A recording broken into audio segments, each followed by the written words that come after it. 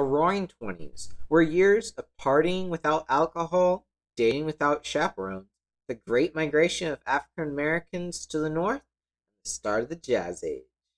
The US just came out of the First World War and into a pandemic after being stuck in their homes from February 1918 to April 1920 because of H1N1 influenza A virus. Young adults saw it as a time to be free.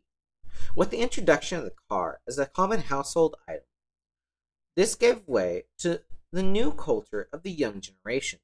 This new culture of the young generation was to adopt slang such as bubs, bourgeois, butt me, and handcuffs. The new age, post-war, and pandemic-free gave freedoms to the young adults, with teens going on dates without chaperones, more touching and dancing, and scandalous sex parties. This culture was reinforced to the young adults with the introduction of jazz music, giving the teens something to dance to, as well as giving them the meaning to the culture in the lyrics. Some gave warnings, such as making whoopee, warning men of the trap of marriage, while others gave something to dance to and to have a good time, such as King Porter's song.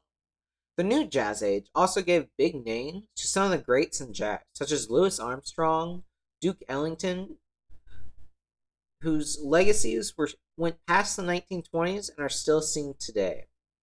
My name is Joseph Raskin. I hope you enjoy the time we spend together exploring the album music influenced during the Roaring Twenties over the course of the next 7 episodes of the series.